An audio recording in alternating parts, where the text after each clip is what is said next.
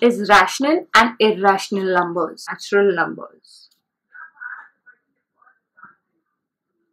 Okay, so what are natural numbers?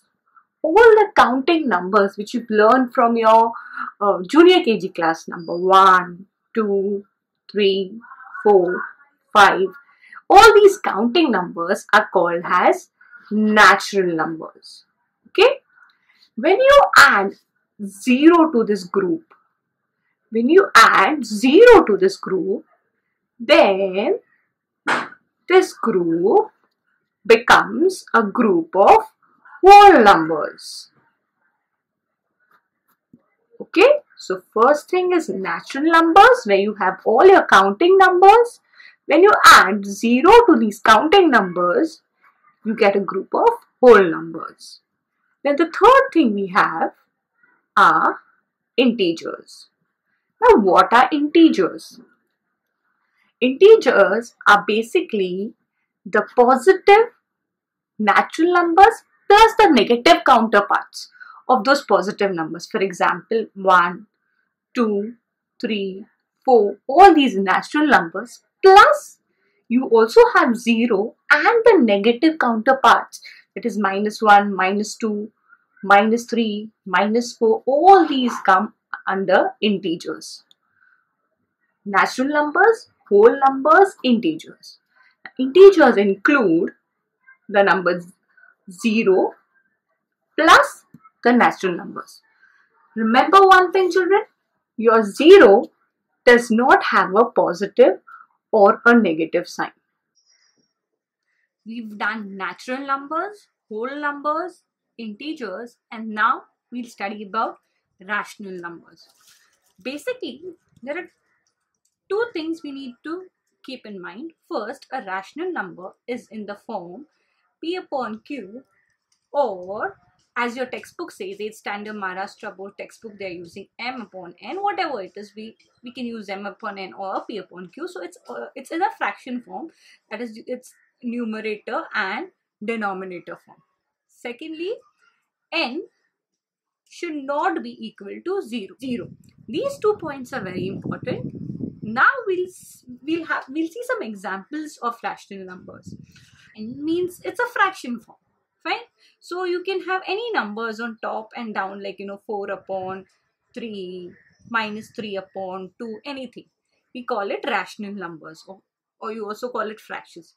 Apart from fraction, you also have, these are fractions. Apart from fractions, you also have decimal numbers. Now if I say 1.5, 1.5 is not in fraction form. It's a decimal number. So should we call it a rational number? Yes or no? Here there will be a confusion.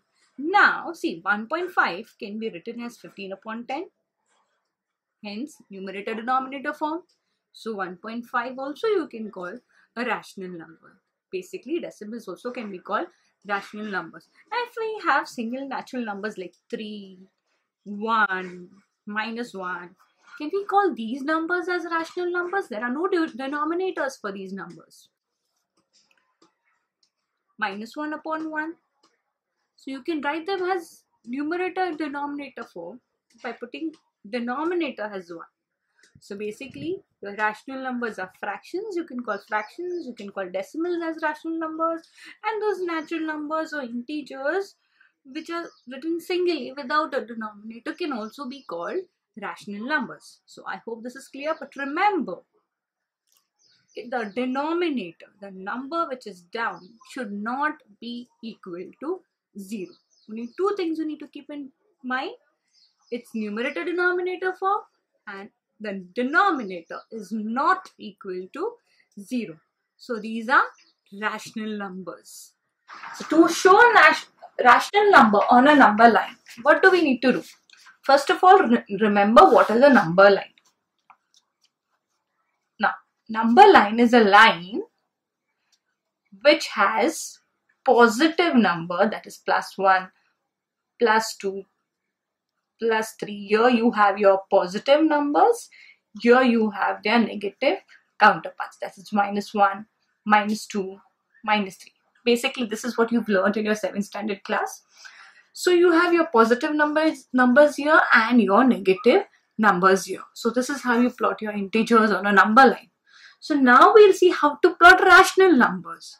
Now, for example, you have the first solved example given in your textbook, that is 7 upon 3, 2 and minus 2 upon 3. Okay. So now you have to plot this on a number line. So when you have to do this, what you have to do is to first you draw a number line. Now you use a scale to draw a number line. I'll just draw it roughly like that. When you are drawing, use a scale. Draw a line. Now the denominator, this tells us how many parts are there between two integers. For example, now we begin with 0 here. 0 is in the center. You have positive here, you have negative here. Then you have 1, you have 2, then you have minus 1, and then you have minus 2. Now what happens is, this number 3 denotes that this has to be divided into 3 parts. So 1, 2 and 3. Okay, so that denotes that it has to be divided into 3 parts. 1, 2 and 3. 1, 2 and 3. Okay, so now you have the first one is 7 upon 3. So this is 0, 1, 2, 3, 4, 5, 6, 7. So this will be your 7 upon 3. The next is the number 2. So now basically we all know 2 is over here. It's divided into 3 parts. Correct? So 2 is already, we have marked 2. The next number is minus 2 upon 3. So now minus 2 upon 3. So here you have 0. So here also I'll divide it into 3 parts. 1, 2, 3. So you have this as minus 1 upon 3, minus 2 upon 3. Here you have minus 1 because it comes as minus 3 upon 3. So you get it as minus 1. Then here you have minus 4, minus 5 upon 3 upon 3. So here you were told to plot minus 2 upon 3. So this is called as minus 3 upon 3 over here. Basically, during exams, we usually give you all numbers and we tell you all to plot. So you don't have to show all the numbers, but only the ones which are asked. I just showed you so that you get your concepts right. So you have your 2 here, you have your 7 upon 3 here, and you have your minus 2 upon 3 over here. Now the first sum which is there in your textbook is this. Show the following numbers on a number line. Draw a separate number line for each example. So you have 3 upon 2, 5 upon 2 and minus 3 upon 2. So for that, what we do is first draw a number line. Okay. Then you have your 0. Fine. From 0, now the sum says 3 upon 2, 5 upon 2 and minus 3 upon 2. That means between 0 and 1 we need to have 2 parts. So here we have 2 and here we have 3. So how many parts? 2 parts. So we divide it into 2 parts. Similarly, minus 1, minus 2, minus 3. So 2 parts. So 2 parts here, 2 parts here, 2 parts here. Okay. So now you have 3 upon 2. So 1, 2, 3. Here so we have 3 upon 2. Then 5 upon 2. So this is 4. This is 5.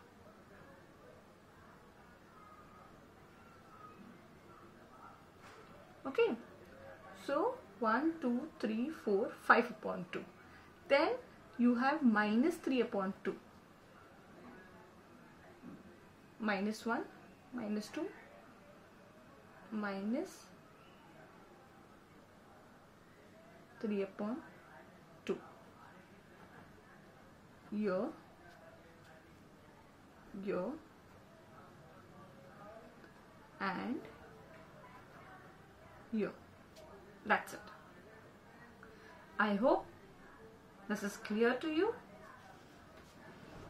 Now, the next thing that we have is observe the number line and answer the questions. Now they have given us a number line. Initially they told us to draw a number line. Now the number line has been given. We have to answer these three questions. So we already know how to plot numbers on a number line. So it's going to be easy for us to answer these questions. The first one, which number is indicated by point B? Now point B. Now when we see the number line, point B is on the left hand side of 0. So it's going to be a negative number. So whatever answer we get, it's going to be negative. So first let's count how many points are there between point 0 or O and B. So this is 0, 1, 2, 3, 4, 5, 6, 7, 8, 9, 10. So this is minus 10. Okay. Now between these two numbers, how many parts are there? Let's count. So 1, 2, 3, 4. There are 4 parts. That means these two numbers are divided into 4 parts. So this is going to be, the denominator is going to be 4. So basically the number which is indicated by point B is number minus 10 upon 4. Since it's the 10th dot after 0, and since it's on the left hand side, it's going to be minus 10, and since it's divided, each number, the distance between each number with 0 and minus 1 or 0 or 1, with the distance, the gap, the parts are 4. So that's why the denominator will be 4, and the number denoted by point B is going to be minus 10 upon 4. Which point indicates the number 1, 3 by 4? Now this is in the mixed fraction form. So we convert it. So we have 1, 3 upon 4. To convert it, what do we do? 4 multiplied by 1. Here it's multiplied, then here it is added. Plus 3 upon 4. So 4 ones are 4 plus 3. So 4 ones are 4 plus 3 is 7 upon 4. Basically they want to know 7 upon 4. So 7 upon 4 means positive 7. So it's going to be on this side of 0, the right hand side. So let's count 7 points. 1, 2, 3, 4, 5, 6, 7. 7 is here, and as it is there are 4 parts. So 7 upon 4 comes here. Which alphabet is this? This is alphabet C. So which point indicates the number 1, 3 by 4? It is point C. Now state whether the statement point D denotes the number 5 upon 2 is true or false. 5 upon 2. Okay, remember one thing here, the denominator is 2 and not 4. Okay, so let's plot first. 1, it's positive, so we'll just move on the right hand side. 1, 2, 3, 4, 5. Our 5 is here, but this is going to be 5 upon 4, right? Then 6, 7, 8, 9, 10. This is going to be 10 upon 4. If you divide 10 upon 4, 10 divided by 4, what do you get? 2 2s are 4, 2 5s are, it's 5 upon 2. Basically they are asking you about 10 upon 4. So the point D denotes the number 5 upon 2. So this 10 upon 4 is equal to 5 upon 2. Which point is there over here? Point D. So that means the statement is correct. Point D denotes the number 5 upon 2. So we've solved the second part also. So our exercise, that is problem set 1.1 is over.